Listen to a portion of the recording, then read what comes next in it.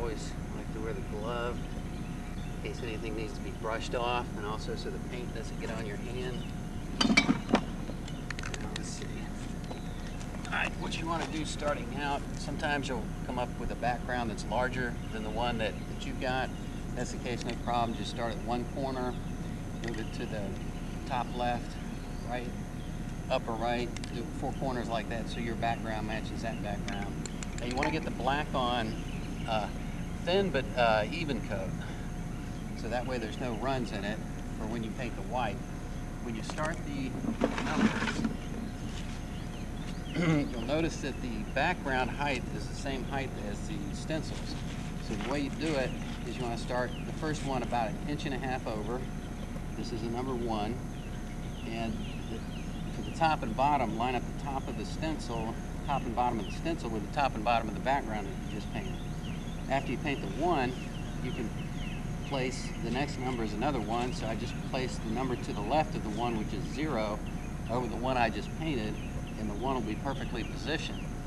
So you can do all the numbers in sequence like that. For example, if you had to paint a 5 over here, you come to the number just before it, and you place your 4 over that number, and the 5 will be lined up.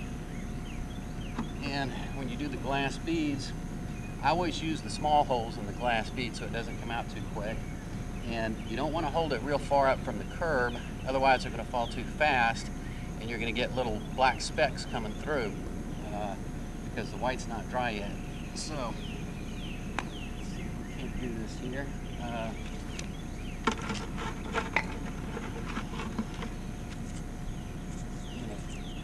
ahead and start my stopwatch now.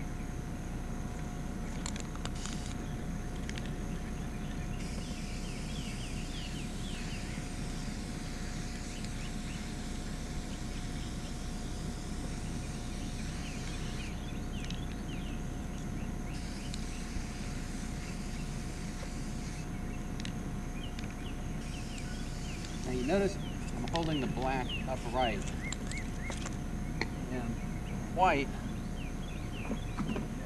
since it is a traffic paint, it can be sprayed actually upside down and in one of the striping machines, but I'm gonna, instead of upside down, I'm just gonna kind of hold it at an angle like this. If you try to spray this straight up, it's gonna end up more air coming out than paint, and it's going to get clogged up real quick. Nope. Now if you make a mistake, let me go ahead and stop it. 1 minute and 4 seconds. If you make a mistake, you can use the stencil. It's the easiest thing to do. Just use the stencil and, you know, spray some black, and if that doesn't work, you may have to go back and paint the number again.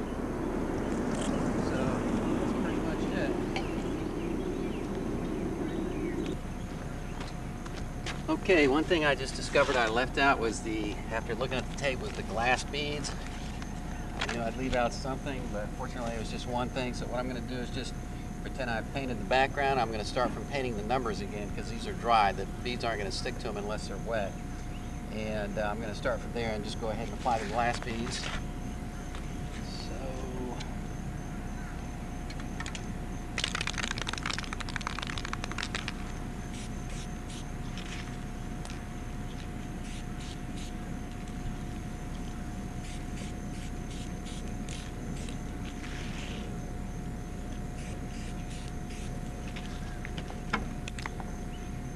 Glass beads, add more time. 1 Mississippi, 2 Mississippi, 3 Mississippi.